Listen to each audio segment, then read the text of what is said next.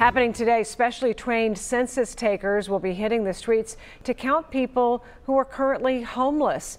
WCPO 9 News reporter Allie Kramer joins us live on kind of the intricate nature of this job for these census takers who've had to get creative this whole season. Good morning, Allie. Good morning, Julie. And now there's sort of this renewed push because the deadline for the census is fast approaching. The deadline was originally July. It was pushed back to the end of October in order to allow people more time during the pandemic. Well, now it's been pushed up to the end of September, so just about a week away.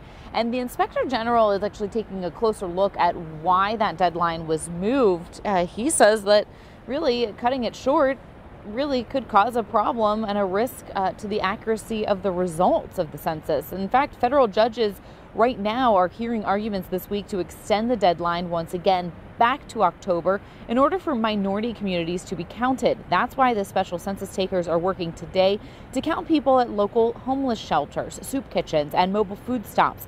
They're working with local social service agencies to make sure that everyone is counted. And it's important to get that accurate count because the numbers can dictate what services are provided in our community, including funding for some of those social services and even schools. Now, if you haven't filled out the 2020 census just yet, someone probably won't be coming to your door with the deadline fast approaching. If you didn't remember getting it in the mail and sending it back in, it's really easy to do online as well. All you have to do is go to 2020census.gov.